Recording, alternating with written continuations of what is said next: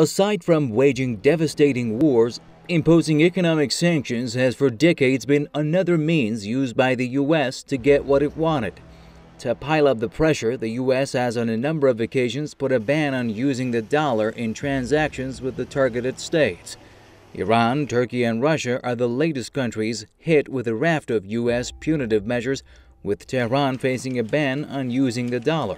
By levying such a sanction, Washington aims to cut Iran off from the global economy, where the dollar is commonly used during international transactions.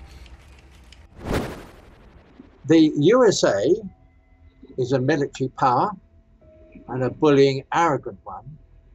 And here again, its days are not over, but they are numbered because the world is changing.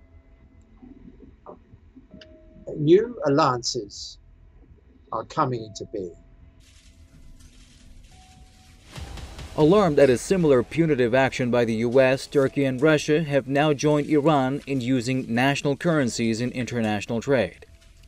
On a visit to Turkey, Russia's top diplomat said his country backs using national currencies to settle bilateral trade deals with Turkey, China, and Iran.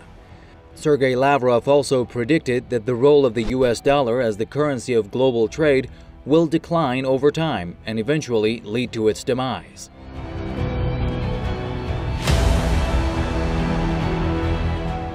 Iran and Turkey have been trading in local currencies since October 2017, as part of an agreement between the two countries' central banks.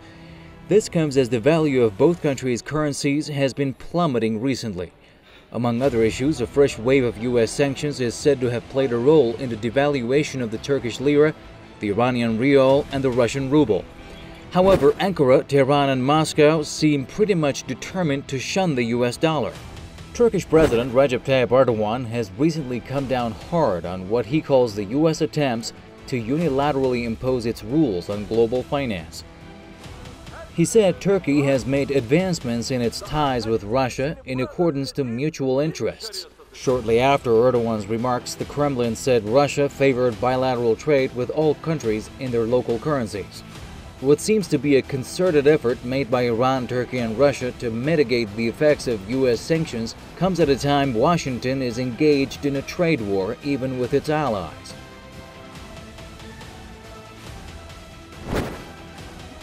The Americans are overusing their military power.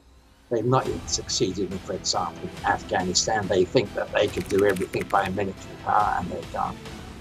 And they're overusing their sanctioning power. But frankly, they're getting right up the nose of everybody in the world, because everybody knows that they could be next. Once you start playing this game, overplay it, everybody knows that you could be next. They overplay the diplomatic card, the economy card, the moral card, the political card, and they've overplayed their abuse of the SWIFT banking system and the use of the dollar as a reserve currency. Given the circumstances, more countries are expected to take a tough stance against what many see as the U.S. abuse of the role of the dollar as a global reserve currency.